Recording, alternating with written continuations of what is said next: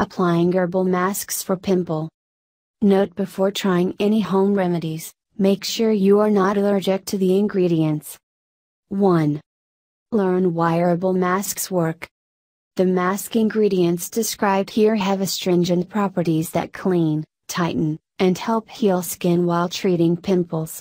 Astringents can dry out skin, so don't apply it to already dry areas.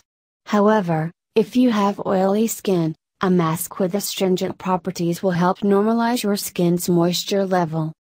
2. Mix your herbal mask base. In a bowl, mix together 1 tablespoon of honey, 1 egg white, and 1 teaspoon of lemon juice. These ingredients have natural properties that will help heal your skin. For example, honey has antibacterial and astringent properties. The egg whites not only thicken the mask, but also act as an astringent, and the lemon juice is both an astringent and a natural bleach, whitening agent. 3. Add an essential oil. Once you've made your mask base, mix in ½ teaspoon of any of the following essential oils: peppermint, spearmint, lavender, calendula, thyme. 4. Apply the mask.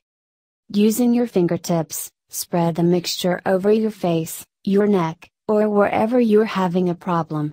This process might get messy, so make sure to do it in an area that can be easily cleaned, like a bathroom. Don't glop on so much of the paste that it will drip off your face or take too long to dry. If you don't want to apply an entire facial mask, you can use the mixture to spot treat problem areas. Simply use a Q-tip to apply the mask directly to pimples. 5. Allow the mixture to dry. Depending on how much of the mixture you apply to your face, drying time may vary. However, it should take somewhere around 15 minutes. Be careful not to let the mask drip everywhere while you're waiting for it to dry. 6. Rinse your face.